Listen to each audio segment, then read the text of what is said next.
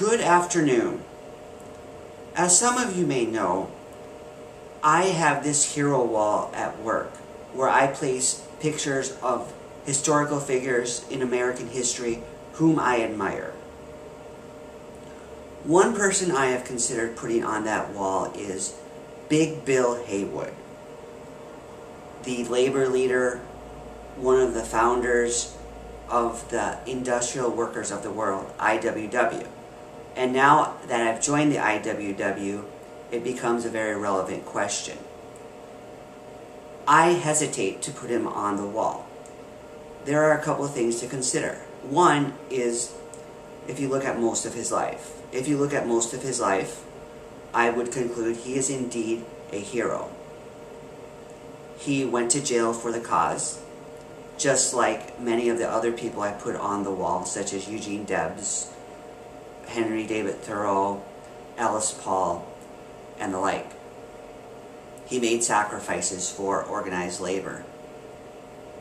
He fought the good fight.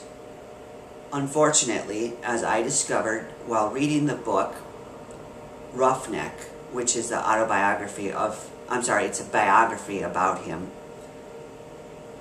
I found out that he didn't end so well.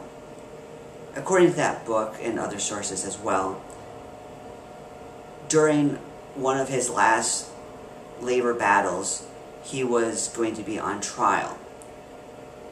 And when he was on trial, they gave him bail. One of his co-activists put up the bail for him.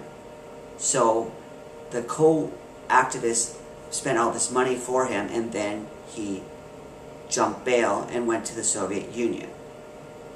Some people considered him a traitor to labor for that.